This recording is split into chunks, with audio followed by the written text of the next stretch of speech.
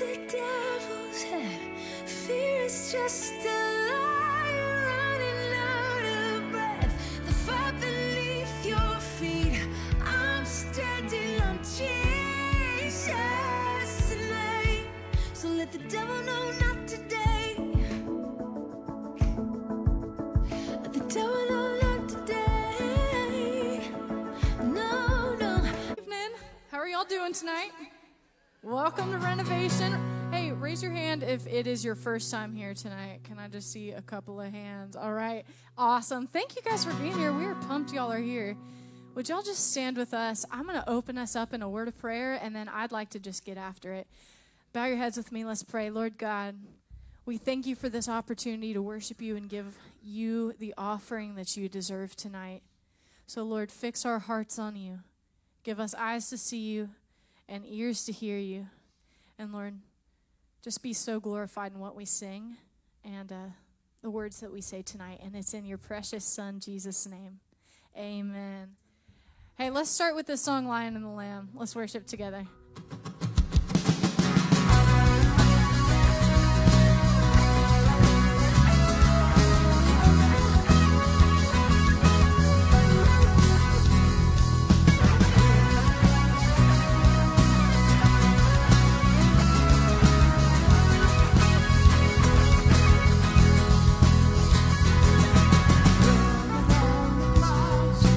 Kings and kingdoms will bow down.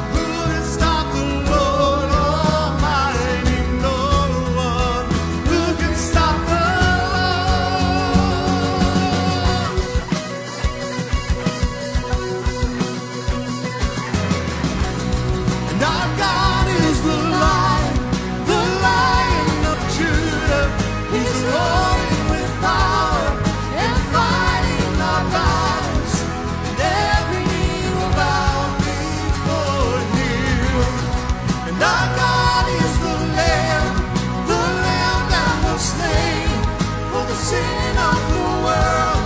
His blood breaks the chains. Every knee will bow before the Lion and the Lamb. Every knee will bow before Him.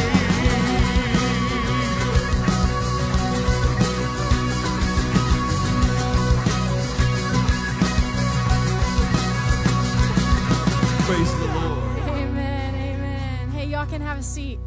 Thank you.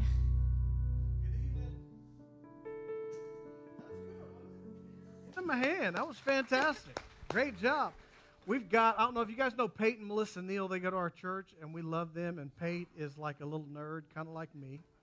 And he's built an observatory in his backyard, like the domed observatory with a giant telescope. Huge, giant telescope to look up into the heavens to find more Chinese air balloons. So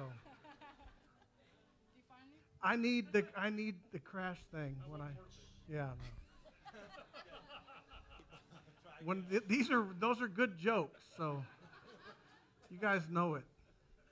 So glad you guys are here. It's going to be a wonderful night. We're going to start our marriage series tonight, and we're so glad you guys have invested in your spirit at Renovation Church. So what I want to ask you to do is, if you are a guest of ours, there is a Connect card in the seat back in front of you, and we ask that you would take that Connect card and fill that out at the very end of our service, right in our lobby. We've got a little table that we want to give you a gift bag. It's filled with all kinds of goodies, quality, choice gifts from Renovation Church. So take a moment to fill that out for us. Let us get in touch with you, share what God is doing here, as well as answer any questions you may have. So if you'll do that for us, we'd appreciate that. And we got a couple quick announcements as well after the Connect card. We've got, can you do that for me real quick, Jen? What's after that? I'm not sure. There we go. Give. Well, I should have known that. Yeah. So why don't y'all give? All right, let's do the next one. And serve. Why don't y'all serve? What's the next one?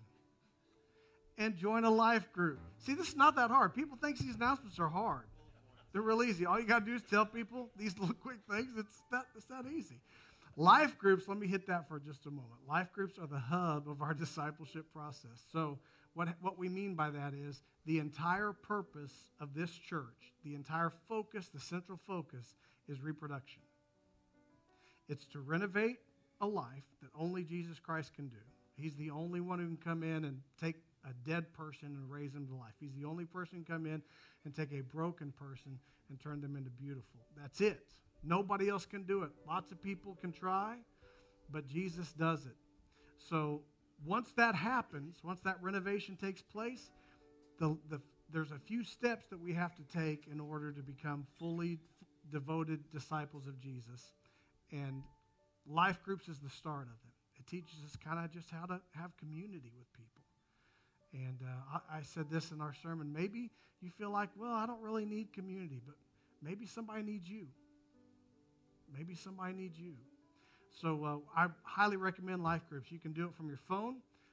You can do it out in the lobby as well, or from your Connect card. If you want to just say, hey, give me more information about these life groups, you can click the box there as well. And so we'd love to have you guys. All right, what's the next one for me after that? Miss Jen. Oh, yeah. So see, we have this little photo booth thing. Just keep rolling. I'm telling you, these announcements are anointed. Yeah. You could look at Greg Wimbish. I mean, he's handsome. He looks great. So if you'd like to take a photo, here's why we ask. We ask it because I would love for you to tag yourself at Renovation Church on Facebook or check in, take a photo. It really does help people know, hey, these guys are going to this church. It makes a big difference just in your friend group. And all of us need to impact our friend group. Say, uh-huh. That's a fact. So today's going to be a great day. We're grateful. Your kids are over there getting sugared up right now. We can't wait to give them back to you. That's going to be fun. And so good luck, everybody. They're going to come out wild-eyed, man, just to see you and tell you how much they love you. So let's pray, and we'll continue with our worship, and Cassie's going to take it over from here. Father, we love you. Thank you for your spirit that's in this place. Move in our hearts. Help us to worship in spirit and in truth and in passion because of what you're doing. In Jesus' name, amen. Before y'all stand, I heard something a couple weeks ago that I just cannot shake out of my head, and it's this phrase when it comes to worship: sing your faith strong. Has anyone ever heard that before? Sing your faith strong? Yeah, me neither. I never had either. And I didn't exactly know what it meant. What does it mean to sing your faith strong? Until I found myself in a service, in a worship service, where I found myself singing something that I didn't necessarily believe. I don't know if you've ever found yourself in that situation where maybe you're looking to God to heal someone that you know, or to rectify like a broken relationship, something like that, but like not believing that maybe he'll even do it. I found myself in that place. I know I'm not the only doubter in this room, okay? I know y'all get it, but I found myself in that place, and I chose to sing anyway. And I chose to sing, actually it's this song, I Raise a Hallelujah. I'm choosing to sing anyway, even when I've got questions, even when I've got doubts, even in the middle of a situation where I don't really know where God is. I chose to sing anyway, and at the end of this song, I found myself, the only way I can describe it is that my faith was strengthened. It was stronger because I made this decision to do this. So I just want to say this as a blanket statement over every person in this room. I don't know where you're at. Y'all don't know where we're at. But every single person in this room has an opportunity tonight, not only to lift up an offering to our God that we love and we serve, but also we get an opportunity to strengthen our own faith. We get an opportunity to sing our faith stronger than it was, to where when we walked in this room, maybe our faith was here, and when we leave, it's up here. Because God does that. He blesses our song. He blesses our offering that we give him. And so I just want to encourage you. Y'all stand with me. I just want to encourage you tonight, wherever you're at. Maybe you're on the mountaintop. Maybe you're like, man, God is good all the time. Maybe you're somewhere in the middle. Maybe you're in the valley. I don't know where you are, but I want to encourage you to lift your song up, to look into the eyes and the face of your God and sing your faith stronger and give him the song he deserves tonight. If you're with me, can I get an amen? All right, let's sing this. Come on.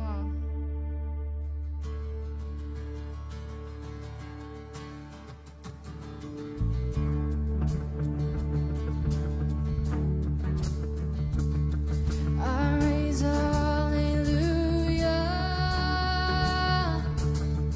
in the presence of my enemies.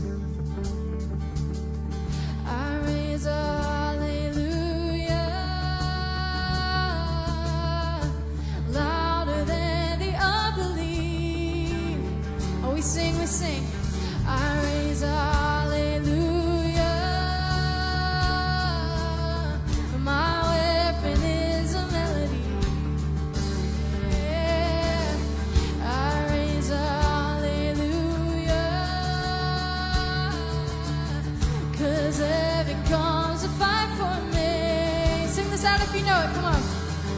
And I'm gonna sing in the middle of the storm. Louder and louder, you're gonna hear my praises roar. Up from the ashes, hope will arise. Death is defeated, the King is alive.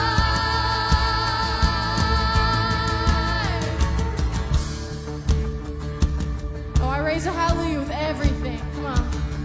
I raise a hallelujah with everything inside of me. I raise a hallelujah. We believe that I will watch the darkness flee. And I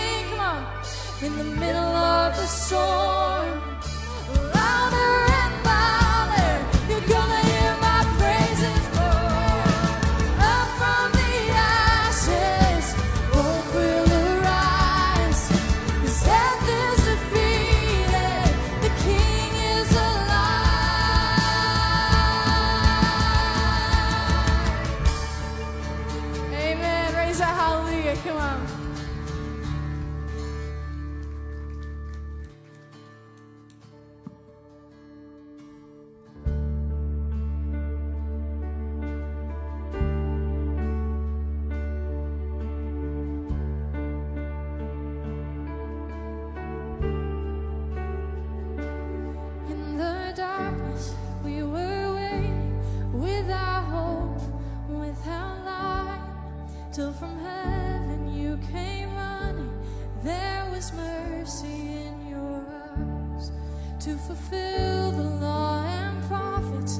To a virgin came the word, from a throne of endless glory to a cradle in the dirt. Well, let's lift this up as a church. Praise the Father, praise the Son, come on. Praise the Spirit, three in one. God of glory, majesty, praise forever to the King of Kings. To reveal the kingdom coming and to reconcile the lost, to redeem the whole creation. You did not despise the cross, for even in your suffering you saw to the other side, knowing this was our salvation. Jesus, for our sake you died.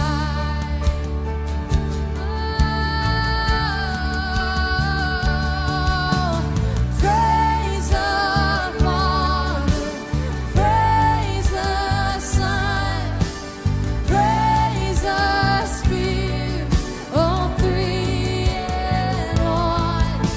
You're God of glory, majesty, praise forever to the King of Kings.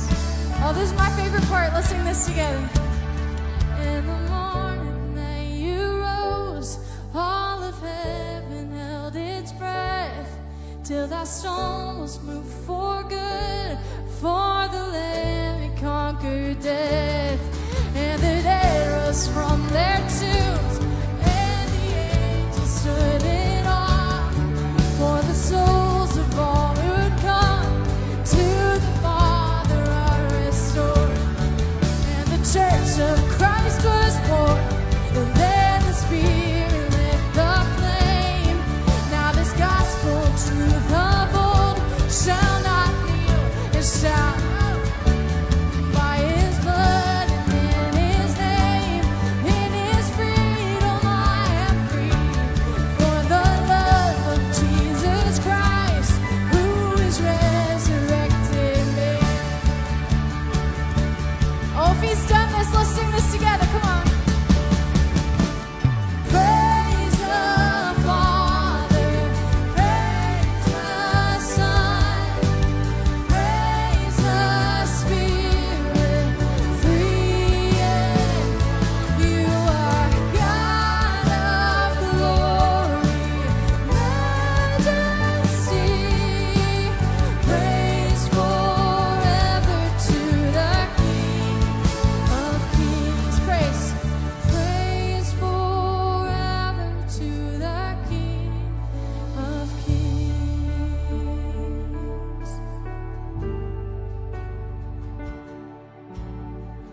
Or would you sing that chorus with me one last time? Let's sing praise. Praise the Father, praise the Son, praise the Spirit, three in one. God of glory, majesty, praise forever to the King of Kings. Amen, amen.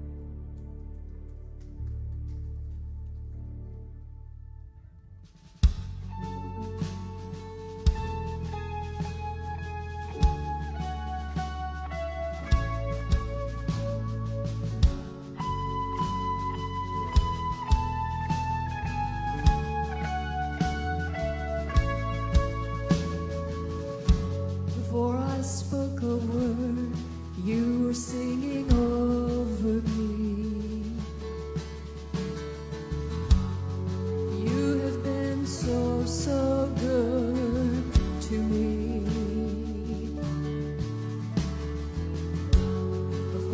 took a breath, you breathed your life in me. You have been so, so kind to me. Oh, the overwhelming, never-ending, reckless love of God. Oh, it chases me down, fights till I'm found, leaves the 99. I couldn't earn it, I don't deserve it, still you give yourself away. Oh, the overwhelming, never-ending, reckless love of God.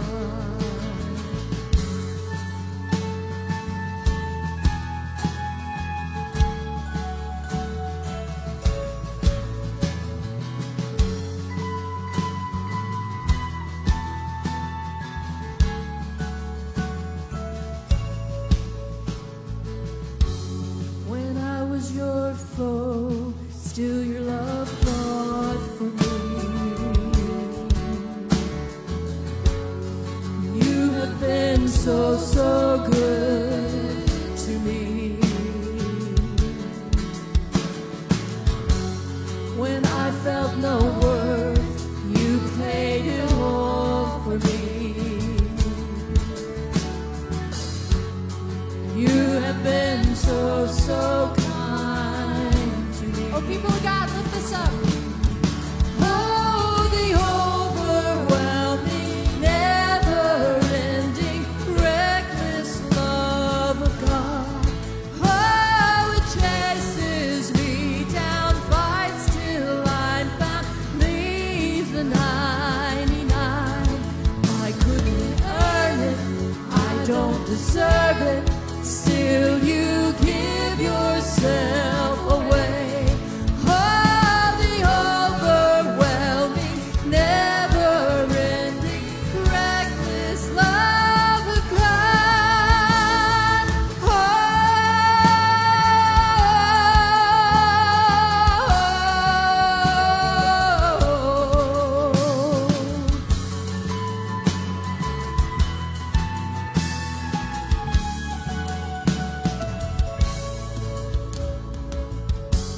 No shadow you won't light up, mountain you won't climb up, coming after me. No wall you won't kick down, lie you won't tear down, coming after me.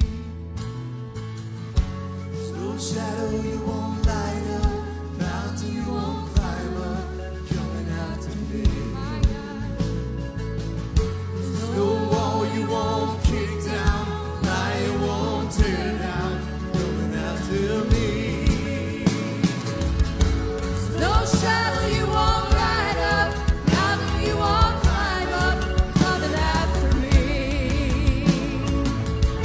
No wall you won't kick down, lie you won't tear down,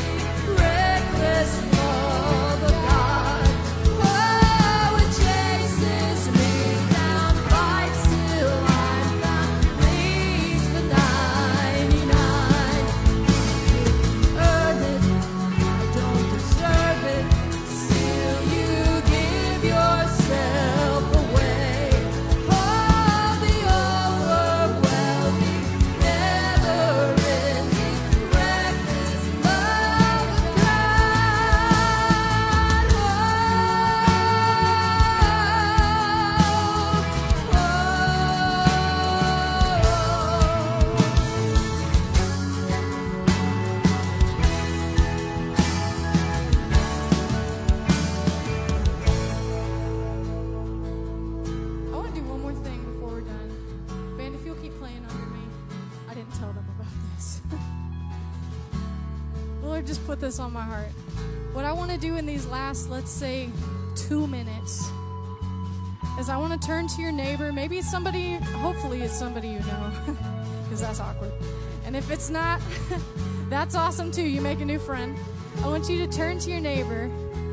And it doesn't have to be a long, drawn-out story, but I want you to tell them one way that God has been good to you. That should be pretty easy. So I'll count you down, and then let's just turn to our neighbor and let's testify the goodness of God. Turn to your neighbor. Go.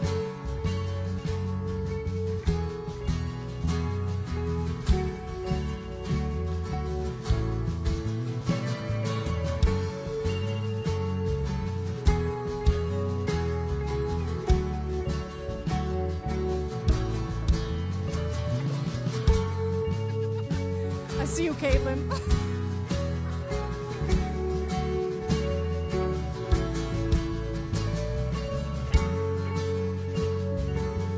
By show of hands, can anybody in this room testify to the goodness of God in your life? By show of hands, anybody?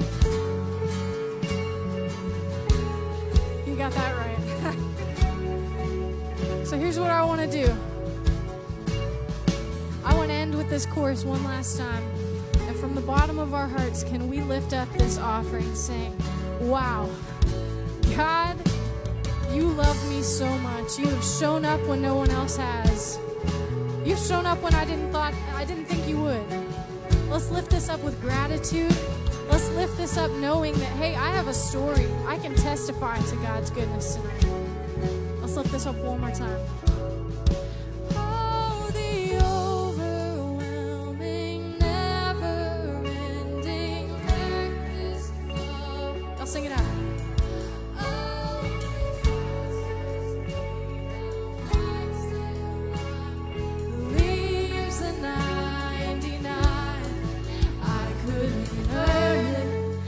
Don't deserve it, still you give yourself away.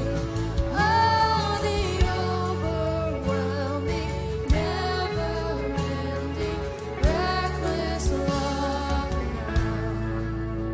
Oh Lord, we thank you that we have a story.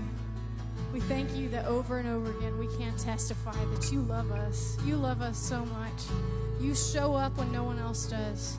You would leave 99 others just to chase us down, and we thank you for that. Lord God, please speak to us tonight. Please let us leave here looking more like Jesus. We love you, and it's in Jesus' name that I pray. Amen. Hey, y'all can have a seat. Thank you.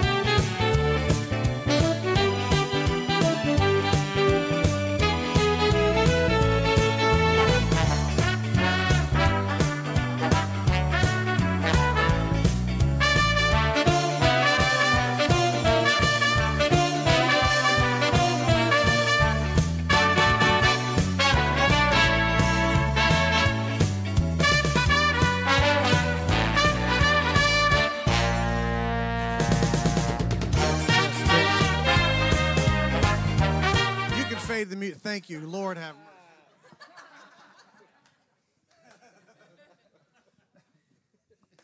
mercy. Welcome, everybody. It's great to see y'all here tonight. I personally cannot wait to get this rolling with this not-so-newlywed game because I love to watch Tim Hale squirm. Woo, it's going to be good. So, if you're not familiar with the game, the rules are pretty simple. I've got 5 questions I'm going to ask the panel. Everyone will write their answer down. Then I'll go back with each individual couple and have them reveal their answers with the goal being a match. So if both of them have the same answer, get a point. Easy enough? And we've got some amazing cash and prizes for the winner. So y'all put your thinking cap on. So yeah. So before we get started, I did want to have you guys introduce yourselves and let us know how long you've been married.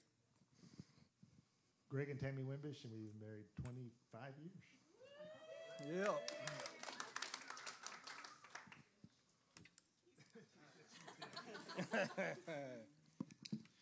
Tim and Cindy Hale,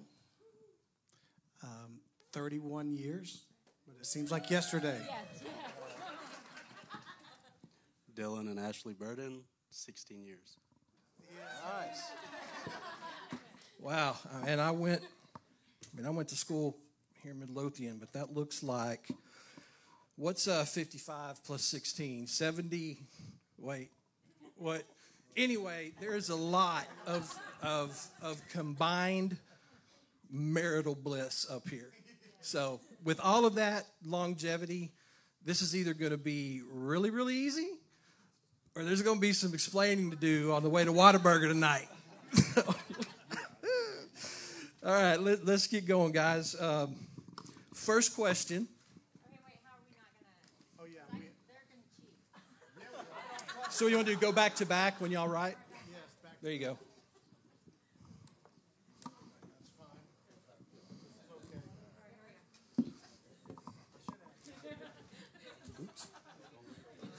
All right, guys, I wanted to start off with what I think's pretty easy questions, a little softball to get your feet wet, kind of get in the groove of the game. So here we go. Question number 1. Who said I love you first?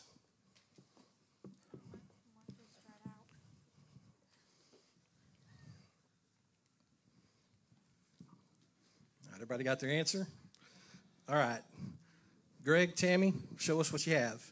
Greg, there we go. Points. Points for the Wimbishes. Go. All right, Hales, who said it first? I can't see. Tim. And you said Cindy. Look, I mean, I know that there's like love in y'all's marriage and stuff, but I think Cindy might unplug that. Oh, let's go to the you next can't, one. You can't do this again. We kind of plotted, like, if we don't know the answer, we're just going to put Jesus because it's church. I was gonna. I mean, are y'all actually sure you're married? Yeah. Okay. All right. How about you guys? Hey. Her. We got a match. All right. Good deal. All right. So here we go. So now you guys kind of know what to expect. That was the easy one. All right. Question number 2. Whose parents were more intimidating to meet?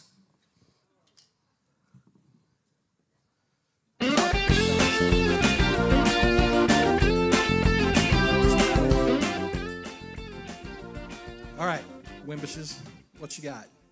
Tammy's parents. All right. See, that kind of surprises me, though. I would see Greg as being just a little Eddie Haskell, hello. But the good guys. All right, Hales, what you got? There you go. Hales, y'all are on the We're not board. going to go like Ofer. All right. Burdens, what you guys have? I can't see hers. Mine, is that a match? Oh. All right. See, because he's wearing that Cowboys hat, he's used to losing. That's the problem. Dang it. That is not right. All right. So, place prepared on the couch. yeah. So this question is for the ladies. Okay? So write down y'all's answers, and then guys, you need to write down what you think they're going to say. Okay? All right. Ladies, if you compared your husband to a box of cereal, would he be Lucky Charms, Fruit Loops, Honey Bunches of Oats, or Captain Crunch? Honey Bunches of Oats, Fruit Loops, Lucky Charms, or Captain Crunch?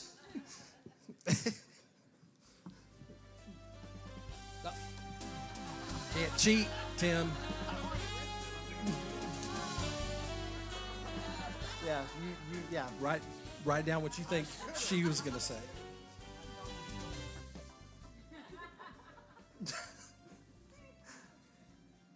All right, you guys ready? We're ready. All right, Wimbishes, what you got?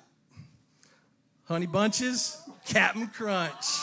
All right, what do you got, Hales? The Captain. Lucky Charms. Man, it's terrible. Like I'm a little Irish leprechaun.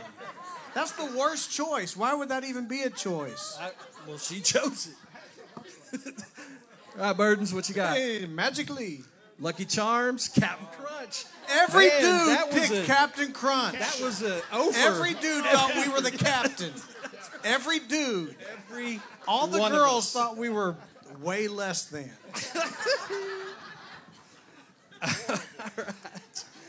All right, this one is for the guys. So guys, write down your answer. Ladies, write down what you think they're going to say. All right. If your wife could go on a $500 spending spree, what store is she going to? Nope. You don't get that.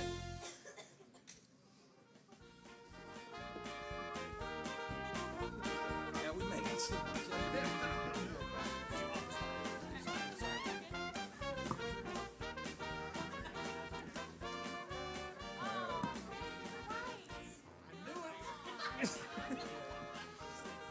I know where she'd want to go. She doesn't even know.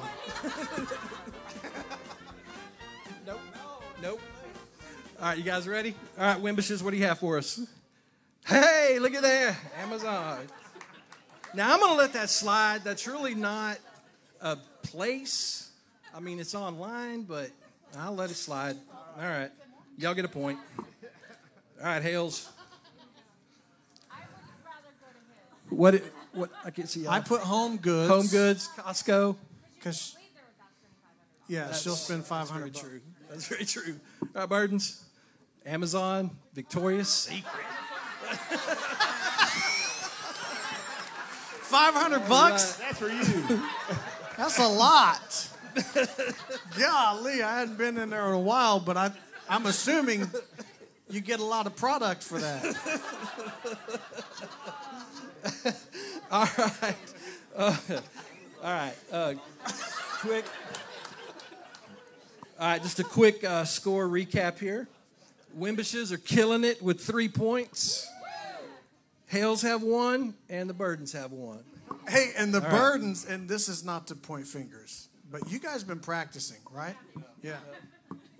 We didn't. We just felt like God would lead us. Yeah. All right. Next question. You guys need to look in the mirror when you answer this. Y'all seem to have been pretty honest, but who has the worst morning breath?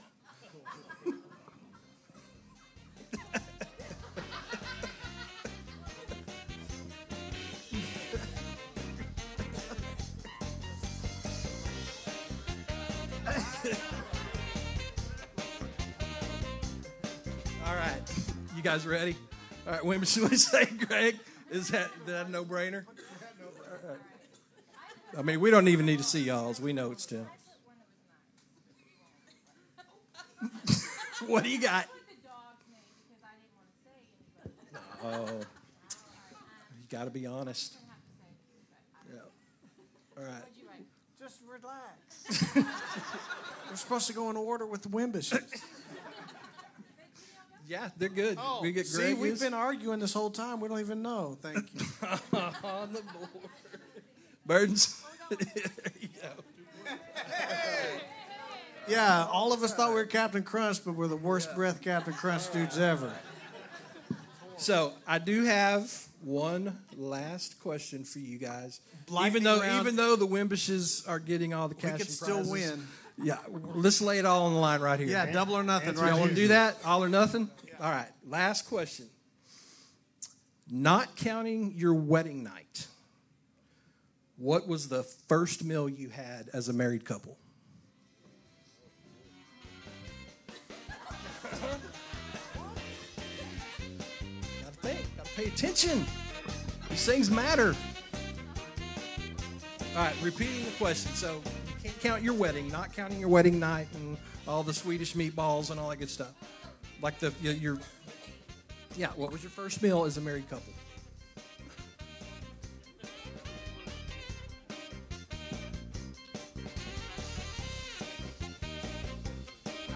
Tim's going to put like bologna sandwich. You don't have a clue, do you? I have no clue. No clue, but we ate at this place a lot, so I put it. Let's go. Let's start at that end today. Okay. What do you got, Burden? Dylan? Yeah, that's how I felt. Yeah. I can't believe you forget that, Dylan. Afterwards? It's embarrassing. What do you have, Hales? I, Taco Bell. We ate there a lot. That's all I can think about. They used to have 49-cent burritos. That's right. That's how old I am. What'd you guess? The next one would be the morning, so I just said the hotel breakfast. The hotel breakfast? This, Yeah. Pretty. All right, Wimmishes, what you guys have? Breakfast at Whataburger? All right, that wins. Hey, guys, thanks for playing. That was a lot of fun. Let's give our contestants a hand. And we have a lovely trophy for Mr. Gray. Oh. And we have some candy. And we have a $50 gift card from Chick-fil-A. You can only redeem it on Sunday. All right.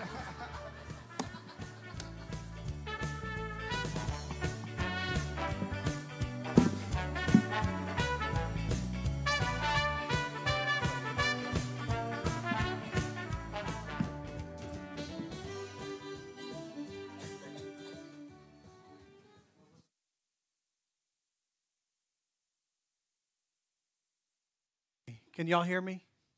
All right. Well, that went about the same way I thought it was going to go, to be honest with you. You can be married a long time and not know anything about your spouse. That's what I always take from those things. But thank you guys for your sportsmanship and allowing us just to have a little fun with that, especially our guests that were on there. So tonight we're starting our marriage series, and it's a marriage mixtape is the title of it. And basically what we're trying to do is to take certain topics that are going to be difficult that we have to put our focus in. I think that in the church, as well as in the United States of America, marriage is under a bombarding attack at all times. We are bombarded by the internet, television, even at our workplaces. It used to be that if you had a wedding ring on, you were off limits. That's completely out the window now. Nobody cares anymore. And so we have this minefield that we have to kind of get around. And so tonight I want us to start with the very first one, and that's resolving conflict. I think that is the foundation of every good marriage, is being able to have the spiritual maturity and the emotional maturity to resolve conflict well, okay? Because most marriage fights, if we think about it, 90% of them, let's say, they're kind of ridiculous. Say, uh-huh. I mean, Cindy and I laugh about some of the things, and we are like ingrained in this argument. And then we step back and we're like, what are we even fighting about? 90% of them are crazy. 10% of them, the police have to be called. I get that. But 90% of them, if Jesus were to walk in and we're so invested and we're so angry and we're just staring at each other like, how can you even be saved and everything like that. And if Jesus were to walk into our house and go, guys, knock it off, we would argue with him. We would say, like I would say, well, you don't even know anything about her, which is not true. And she would say something like, I can't believe you let him father children, something like that. How many of you have ever fought over something completely insignificant? Raise your hand. And I mean, you fought. It was the principle, It wasn't the topic. It was the principle that you were fighting over. This square right here, this 1 by 1 square, I will die on it. I will die. The biggest fight Cindy and I ever had was when we were younger, and had been married just a few years, and her parents were coming to visit us at our house for the first time. I had no idea how important this was, but I found out pretty quick. And I was going around doing the things that she had asked me to do. I had a list of all the things that needed to be done. Why is it that that we decide to do these crazy projects the day that somebody's coming over to visit us? You know, it's like, Tim, can you go ahead and put that outdoor fireplace in on the back patio? Maybe put the transom in over the front door. If you don't mind doing that just before my parents get here real quick, I really appreciate it. That's a sidebar issue. We need to figure out why we do that. But trying to be helpful, I'd done quite a few of the things she'd asked me, and I also have ADD a little bit, and so I thought of another thing that needed to be done, and because when I'd pulled into the driveway, I had seen in the glass of the garage doors, they were smudgy and dusty. The glass, the little rectangular glass things. Being the good husband that I am, Dave, I went out with the Windex and some paper towels, and I spent an hour or so doing you got to do both sides. That's the first thing people see, guys. You're with me. We talk about first impression all the time, but we have no idea. That's the first impression. People see that and they're like, golly, the glass on their garage doors looks terrible. You know, we don't want that. So I'm out there, and she comes out and we go at it because I am doing right. I'm doing good. I'm going to change the world. And she thinks I should be doing other things. And then her parents show up, and we fight the moment her parents come up, we're still fighting. And then when they get here, it's like we pretend like we're Johnny and Baby from Dirty Dancing, you know? The minute they get there, we just completely transform into, oh, whatever you want, sweetie. No, what's what you want, honey? We've all been there, I think. You know, the number one reason folks gave for divorce was incompatibility. And it's really not a reason. Because the truth is, there are no two people completely compatible. They're just not. You can learn to love whomever you choose to love. There are so many times our kids become unlovable. But guess what? We don't stop loving them. There are many times our kids become unlikable. I didn't hear many amens, but there are times our kids become unlikable. Maybe it's just our house, babe. I don't know. But we still love them. And we still would take them to do whatever they need to get done and carry them around town and take them to dinner. And if they need to loan some money, we do that too because we love them. Nobody's going to be perfectly compatible with you because no one is like you. So no matter who you marry, you're going to be incompatible. The fact is, you can get along with anybody that you choose to get along with, and you can choose to love anybody that you choose to love. So we end up saying, this is how we end up. This is how marriages end. They end up saying things like this: I want what I want, and I want it now. And the other person says the exact same thing, and neither one of us are spiritually mature enough to change or to submit or to humble ourselves to each other. Neither one of us. And I know there are people in this room, and in your marriage, you're struggling. And you're like, well, he will not humble himself and ask forgiveness. And he's like, well, she won't do this and ask forgiveness and humble herself and ask forgiveness. The amount of pride in our hearts is what's crippling. James says, why do you fight amongst yourself? Because of pride. We have so much pride in our lives. What I'm about to say may make some of us mad, but it's the truth. And it says this: your marriage will be as good as both of you decide it will be. I cannot tell you how many times, dozens of times, I've had a wife or a husband who have called me saying, can I meet with you about my marriage? And I'd say, well, is your husband or wife coming? And they'd say, no, they're not they have no interest in doing it. And I said, I'm sorry. You cannot do marriage counseling with one person. That's impossible. Now, you can do spiritual counseling. You can do a lot of other things to counsel somebody to help them, but not marital. You've got to have both people, and both people have got to be invested. Your marriage, if your marriage is struggling tonight, and I'm going to say because of the amount of people in this room, that the percentages are that there are a decent amount of people who are at odds in their marriage.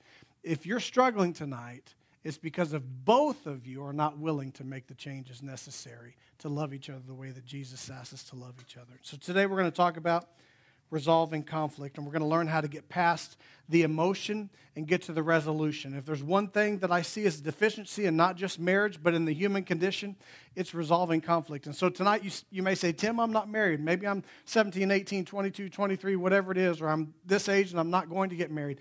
These principles apply to every relationship in your life. Because if you'll notice, it's not just marriages that break up, it's friendships that break up. Friendships break up all the time, and they're very similar reasons that friendships break up, and it's trust.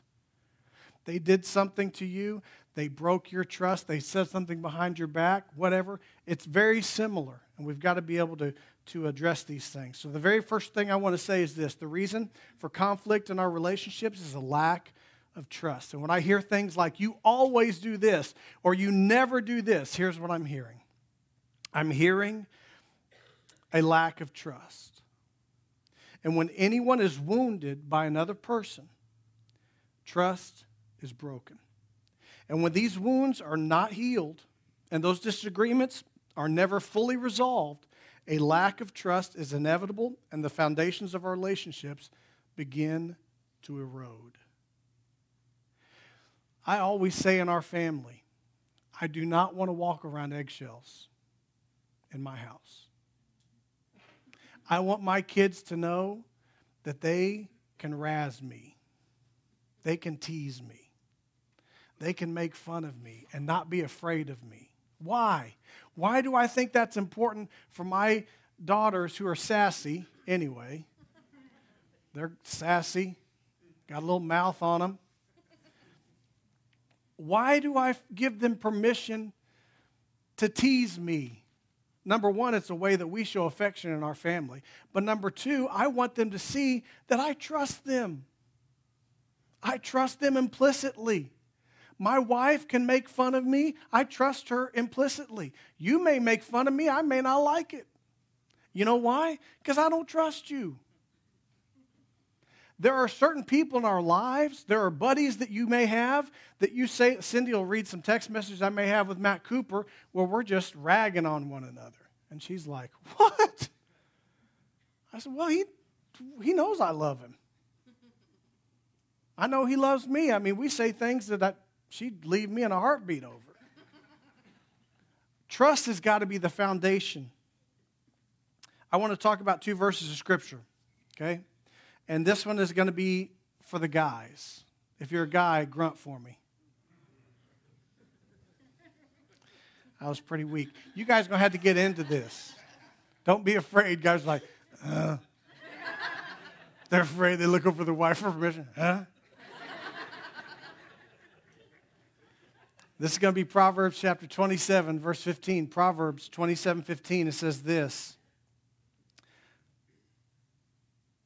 Quarrelsome wife is like a constant dripping on a rainy day. And all of God's men said,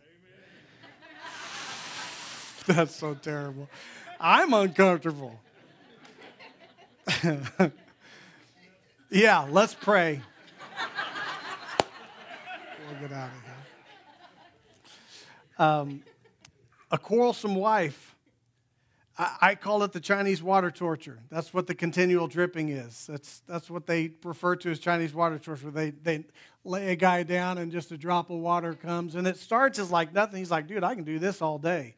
3 or 4 hours into it, it feels like boulders are landing on his forehead. He's like, I'm about to quit. I'm about to say uncle right now. That's what this continual dripping. It starts as very small, and then that's all you hear. And it's like this boom, boom, and it's like you can't go to sleep because of it, and it's just everything in your life. Ladies, so that you don't feel left out, I'm going to read a passage for you. Say, uh-huh. It says, it is better to have severe hemorrhoids than to live with a husband who's a jerk.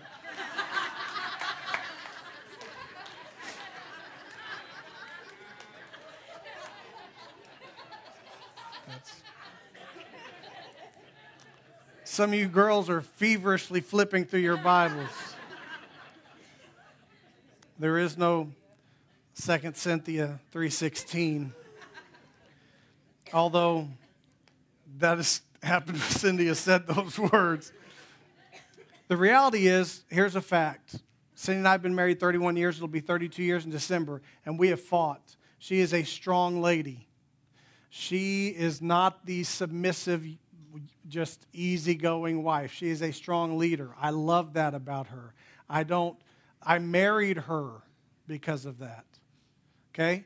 You can't marry something because you're attracted to it, and then when you get down the road and you find out, dang, they're pretty strong. Well, you knew they were strong. That's one of the things that attracted you to them.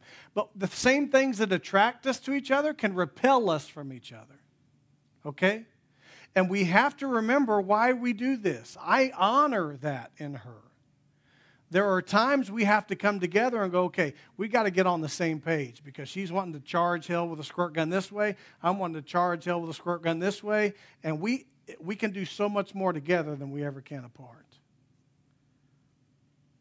The reality is everybody fights. Conflict is inevitable because we are sinners and our sinfulness leads us to do sinful things and we're prideful. Here's what we need to understand. Listen closely. Healthy couples fight for understanding and resolution. Unhealthy couples fight for victory, or they fight to win. They want to rub their spouse's face in it, just like you would do with a dog who had an accident in the house, and you rub their nose in it so that that dog thinks, I can never do that again. And we end up treating our spouse like a dog. Husbands and wives do this. And we don't forgive them until we decide they've suffered enough. I'm talking Christians do this.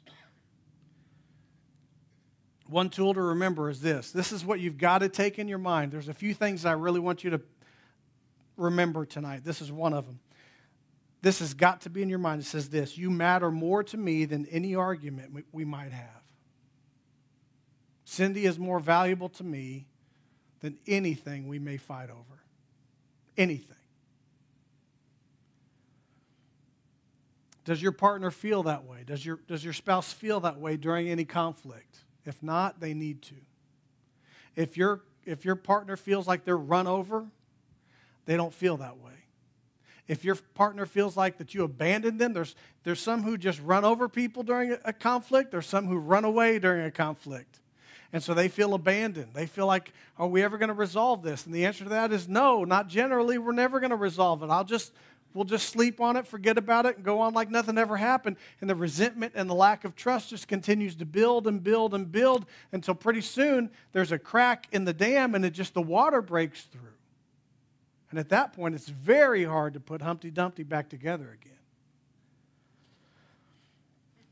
First off, listen closely. When you see your spouse is angry and fired up, the first thing I want you to do is to immediately interrupt them. Correct any factual or grammatical errors. Some of y'all thought this was real. You suckers. Help them understand they just don't know what they're talking about.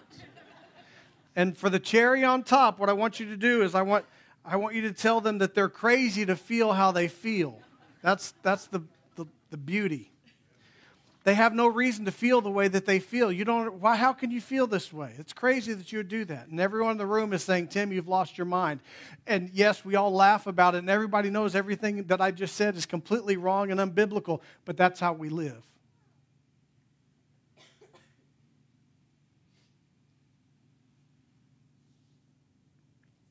And not one of those tactics mentioned accomplishes the goal of resolving anything. All it does is break trust, and it continues the breach of the foundation of your marriage. So here's what I want you to do. Number one, listen. Turn to James chapter 1, verse 19 through 20. This says, Know this, my beloved brothers, let every person be quick to hear, slow to speak, slow to anger, for the anger of man does not produce the righteousness of God. Everyone should be quick to what? Yeah. We should be quick to listen. I can tell you this. The only way to listen is to stop. You have to stop what you're doing immediately. We're in a fight. Things are escalating. You've got to stop. You've got to stop your emotional ascension. It's going through the ceiling. You can feel it coming. You're getting angry. You feel like they are taking advantage of you and you're not going to stand for it. Do they know who you are? Listening requires stopping.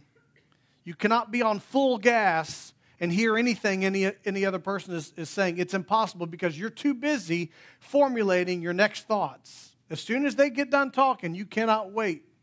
If they would just shut up for a minute, you would let them know. And that is not listening.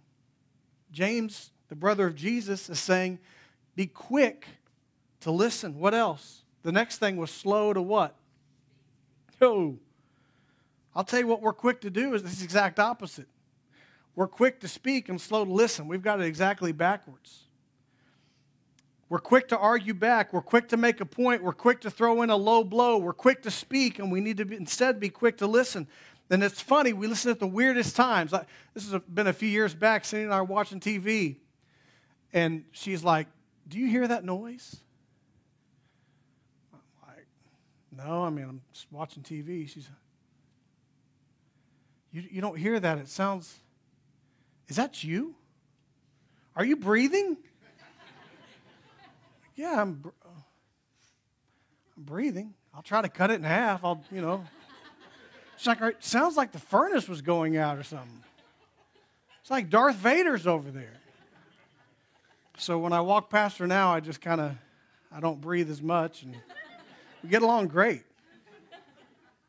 The key is to listen when we don't want to. And here's where the spiritual maturity and the emotional maturity comes into play. Because it's easy to read this verse and go, yep, I'm going to do that. It's hard to do it when your emotions are really high. And this is what James, through the power of the Holy Spirit, is telling us to do. We need to run to listen, not run to defend ourselves. Spiritually mature believers will listen when it's difficult. They'll humble themselves. As Philippians says, they will esteem each other better than themselves, so they can focus on the person that they've made a covenant with. In order to listen, you've got to stop. We should be quick to listen. And again, don't let the power of simplicity pass you by. When we start to fight, we've got to stop, and we really need to focus and really hear what the other person is saying. It's so critical. That's why in the book of Proverbs, chapter 18, verse 2, it says this, a fool takes no pleasure in understanding, but only in expressing his opinion. You ever been around somebody like that? It's like, it's just talking about me the whole time, or the husband or wife where they're not interested in hearing anything you got to say. They cannot wait to tell you what they got to say. And this is what the Bible says, a fool. Say that with me, a fool. Strong.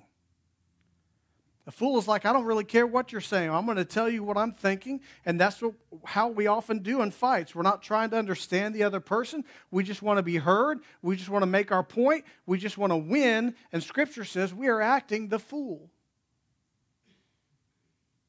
We're acting exactly like what I just read in that paragraph that time where everybody chuckled.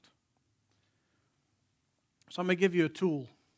I learned this in counseling couples. This is a remote control. Okay? We don't use this as much in our marriage because it's perfect. Our marriage now is perfect. But if you are struggling with resolving conflict, I recommend this. Babe, would you come up and help me? Little Miss Vanna White coming up. So, here's what you do. This is good. Husbands, I recommend, this is how I would do it. I hand the remote to her. When she has the remote, she's going to tell me what she feels like the problem is. Okay? I'm going to let her speak. I cannot speak because I don't have the Lord of the Flies conch shell. I ain't got that. She's got it. That's from grammar school stuff. I will not speak until she has that. She will speak, and then when she's done, she'll hand me the remote. And then my job is I will repeat what I think she was trying to say. And at the end, I will say, is this what you're saying to me? I'll hand her back the remote because she can't talk because I got it. Now I'm going to hand it back. That's right. This is the truth with the remote. Here we go. The real remote. Yeah. I hand it back to her, and I've repeated back what she said, and she'll say, yes, that's what I'm saying, or she'll say, not even close. And both of those things have happened. Both of those things have happened. And then if I'm not close, she'll repeat what she's trying to say, maybe in a different way so that I can understand exactly, because I really, truly want to understand what she's saying. And sometimes we talk, but it's like different languages sometimes, okay? She'll repeat it again. She'll hand me the remote. I will then say, this is what I think you're saying. At that point, generally, we've got it. And she'll go, yes, you're right. Now it's my turn. Okay? Do you see how this can be helpful? Because I have not said anything. I am waiting on her, and then I have to repeat back what she has said so that there's no misunderstanding. And now once I understand exactly where she's coming from, a lot of times that helps kind of resolve it. Because I was like, well, I didn't know you were thinking that.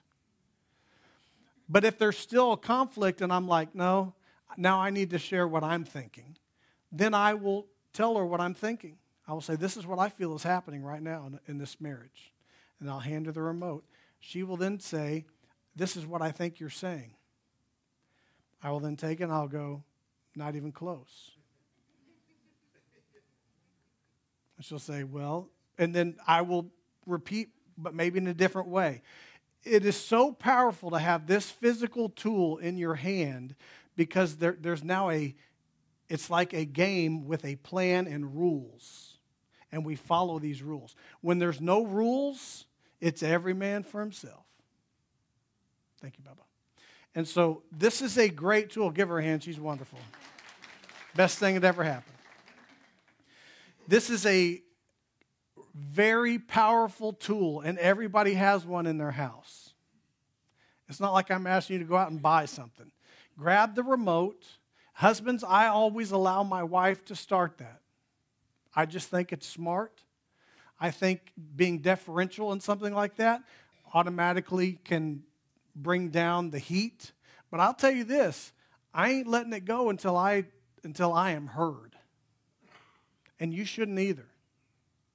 I'm not sitting here saying, get ready, just do patty cake all the time, we'll all live happily ever after. That ain't true.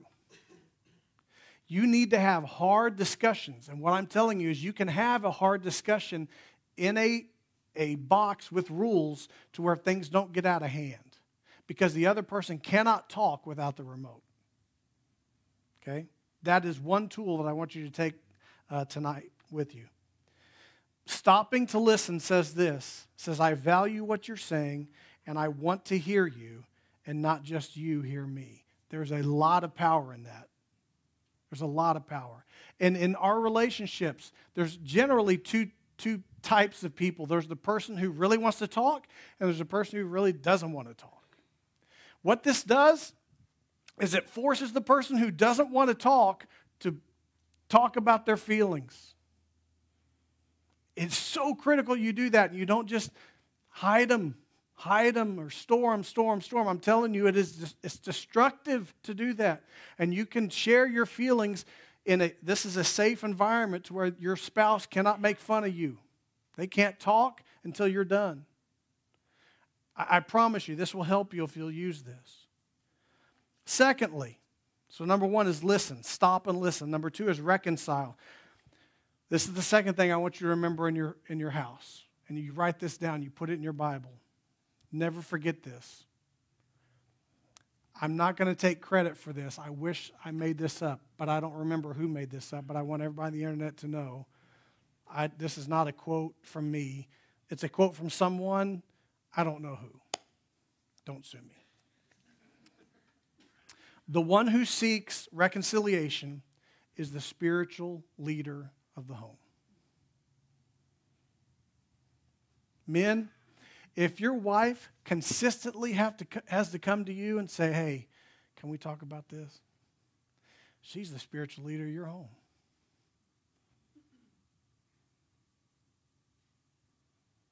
That ought to make you uncomfortable. Tim, can we sit down and just work this out? She's the spiritual leader of your home. And there have been many times Cindy has come to me and said, hey, I'm just miserable about this. Can we talk about this? And I get sick to my stomach because I realize she is leading me spiritually. And men, there ought to be a certain amount of pride in your heart for Jesus as who God is, the man that God has called you to be, to reconcile with your wife. Amen? That's true. If your wife consistently has to come to you, husband, and say, hey, I'm sorry, can we fix this? That's a problem. That's a problem. And if you don't care enough to fix this with her, it's a problem too. And this can be used for your friendships. If you've got somebody that you love as a friend and you guys have been friends, I'm telling you, I've seen people won't come to a church because they had somebody who used to be their friend that's not their friend anymore. I can't go there anymore. I'm dead serious. Unresolved anger and resentment is the cancer of marriage. It is the cancer. And it eats away, and many times we don't even know it's there. It's eating away. It's destroying. It's destroying. It's destroying. And then pretty soon you hear you got 6 weeks to live. And everybody's shocked. But it was there the entire time. Here's what Ephesians chapter 4, verse 26 and 27 says. Be angry and do not sin. Do not let the sun go down on your anger, and give no opportunity to the devil. So, it doesn't say that you can't be angry. It says in your anger, don't sin. Because anger can be a healthy emotion. Say, uh-huh. I'm telling you, anger can be a healthy emotion. Anger drives me many times. I used to do a lot more, but endurance sports, like riding bicycles for long distances. And the big thing in my mind, and this is what I teach my daughters, every time we do something, I always say this little line. I want it on my tombstone. Don't forget this, babe. They said we couldn't do it. They said we couldn't do it.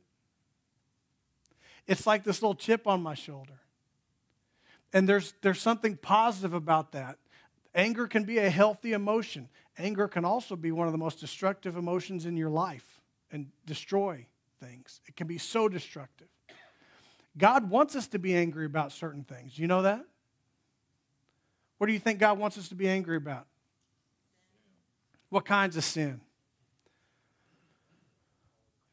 All of them. Yeah, that's a hard task. But God wants, I've said this from my very first week here. God wants us to be angry, especially about protecting children. I saw on the internet, I'm talking with a group of Christians on a chat little deal on Facebook. Well, not really a chat thing, but one of those threads. And it was about when Target was allowing men to go into the women's bathrooms. And I said, it's a disgrace. It is a disgrace, I said, to allow grown men into a woman, number one, any woman's bathroom, but little girls go in there too. And if no one can stand up and say, get angry about that in righteous anger, man, the church is doomed. It's doomed. And I had Christians coming to me saying on this Facebook, Tim, just where do you draw the line? How do you draw the line between loving and saying no? And this is where I simply draw the line. You guys can take this to the bank. When it involves children, I draw the line. Period. If you're wanting to hurt my children or harm any of y'all's children, I will fight with you. Anger is okay. It is a powerful motivational tool to get us past things and to win things that we need to win for the sake of the gospel and the sake of moving the ball forward for the kingdom. But in marriage, it can also be destructive. There are times, ladies and gentlemen, some of you need to get angry and fight for your marriage. That's true. Some of you need to say, no, I'm not going to let her do this anymore with my husband. I'm not going to let him do this anymore with my wife. And you need to stand up and say enough. That is good anger. Here's what Paul is saying in Ephesians. Be angry, but don't sin. Here's what I think what he's talking about in the context of marriage. Anytime you go to bed with unresolved issue and anger and you go to sleep in anger, what you did is you gave the devil a foothold in your marriage. Verse 27 is, and give no opportunity to the devil. When you go to bed with your wife at the end of the day, it needs to be resolved. It's dramatic. And anytime you didn't work it out, you didn't forgive, you didn't talk about it, you go to bed, and guess what happens that next day? You wake up, and the problem is not gone. It hasn't gone anywhere. It's a little bit bigger. And I'm telling you, I know there are a lot of you right now going, this is crazy. You don't know my husband. He's got the spiritual gift of being a moron. I get that. And I'm telling you, what you have today started one day, and sometime years ago when there was an issue you didn't work out, you didn't work through it, and over years it compounded and it became more complex. And what you did is you cracked open the door to Satan by not working something out. And Cindy and I have agreed that we will not go to bed angry. We do our very dead level best not to do this. And in 31 years, I can count on maybe 2 fingers that that's happened. And we will work it out. Now, there have been times that we haven't slept for 5 days. And I don't recommend that either. But we've got to work on these hard things. We can't run from these hard things. We have to work on these hard things because, like we said in the very beginning, your spouse matters more than any argument or any disagreement. They've got to matter more. No unresolved issues. Number 3, the last thing. We're almost done. When you've resolved something and the remote control has been put back in its spot and the anger has subsided, this is the really big one, and this is the one that all of us are going to struggle with. Pray together. It's a tough one. If we're continuing to seek God, and we know in our fight, if Cindy and I are arguing, and we know in the back of our mind, golly, we're going to have to pray here in a little bit. It changes the dynamic. If we know, if there's this rule, if there's a rule that we're going to follow together, it does change the dynamic. Some of the things that are said maybe aren't quite as acerbic. When we know that, we know we're about to bow our heads and talk to Jesus. I mean, he's here the entire time. He knows what's going on.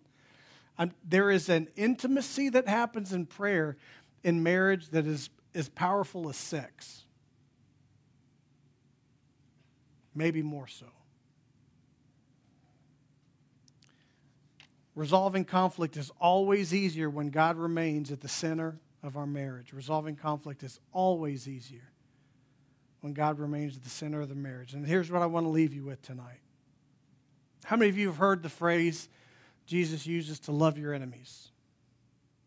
Everybody have heard that phrase? I certainly have. Let me ask you a question. How can you love your enemy and hate your spouse?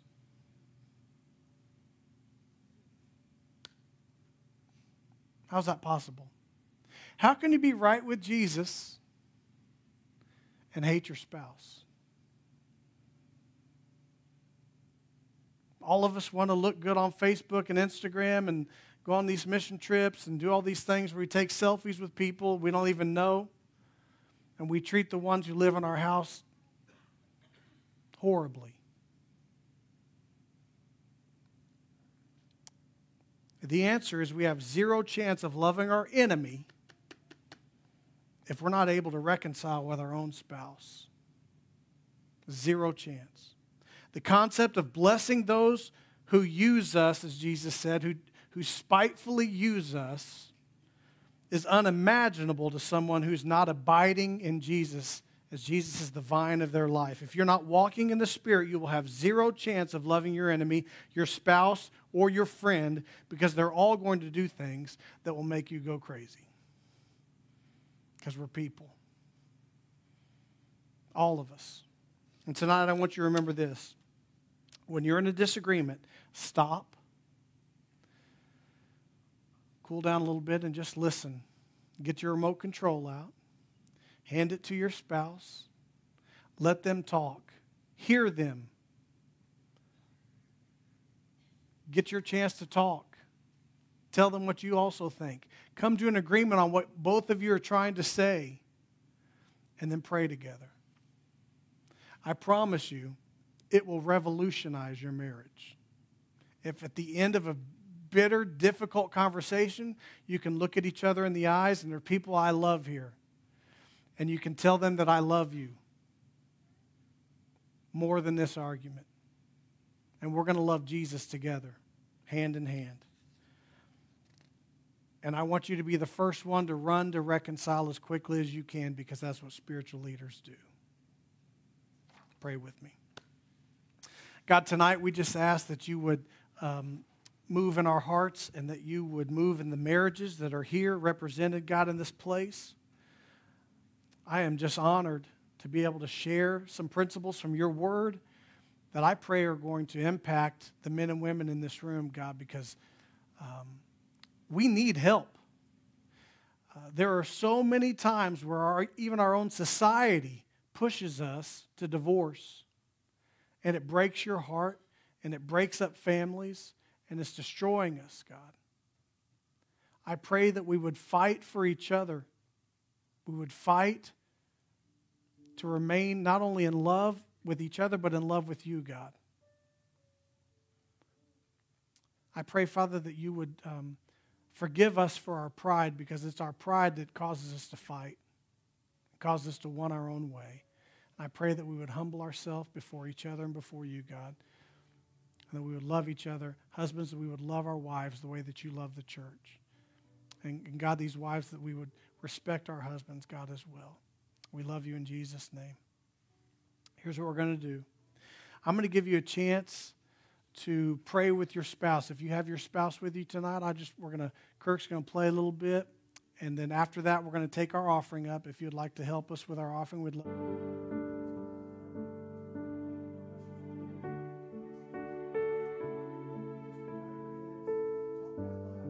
Out loud, just with your spouse, just for a couple minutes. Please do that.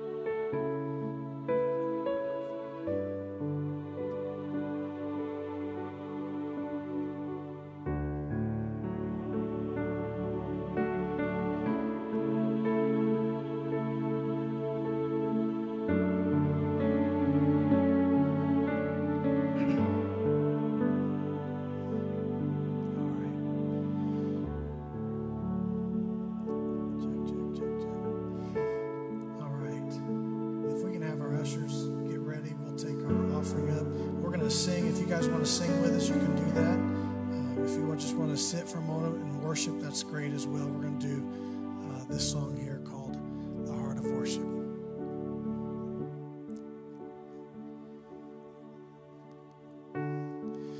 When the music fades and all is stripped away, and I simply come longing just to bring something that's of worth that will bless your heart.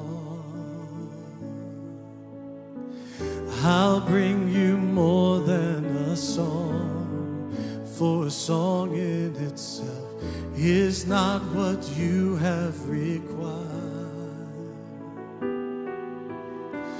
You search much deeper within, through the way things appear. You're looking into my heart, and I'm coming back to the heart of worship. And it's all about you. It's all about you, Jesus. I'm sorry, Lord, for the thing I made it. When it's all about you, it's all about you. Sing that chorus again. I'm coming back to the heart of worship. And it's all about you. It's all about you, Jesus. I'm sorry, Lord, for the things I've made it. When it's all about you, it's all about you, Jesus. It was so good to have you tonight. Out in the lobby, we've got some of these cards that you can invite your friends to our church. We've got a great church. I'm so blessed that God put us here. And I've got one quick announcement that we're going to talk about real quick. And then everybody's going. And I know we went a little long today because Cooper took a long time with the newlywed game. So we're pretty full. We've added chairs every night, and we're going all the way to the wall on these sides. And God has blessed our church, and we've had an opportunity to relocate to a different facility. And so we have accepted that opportunity. And so that's exciting for us. And if you know where Mountain Peak Elementary is, you guys know where that is? Raise your hand. Everybody knows where Mountain Peak is. It's right off 663. Go straight to 663, almost 875. And on the left, there's a church. It used to be called Liberty Baptist Church. It's been rebranded now. It's called The Peak. Okay? And we are going to be allowed to meet there. They've been gracious enough to allow us to meet there at Saturdays at 5. Nothing changes time-wise for us. But we're excited to partner with them and for their graciousness to allow us to meet there. So that's going to happen in March the 4th. So we're going to hang out here through February. And then March the 4th will be our first Saturday at the Peak Church on 663. You with me? Say, uh-huh. That's big, yeah. We're excited. And y'all can stand. These guys are from the Peak Church. Y'all stand and y'all give them a hand for letting us be like little hobos. We love y'all. Thank you so much. Have a great night. Pick up some of these invite cards, and we'll see you Saturday. All right? God bless you.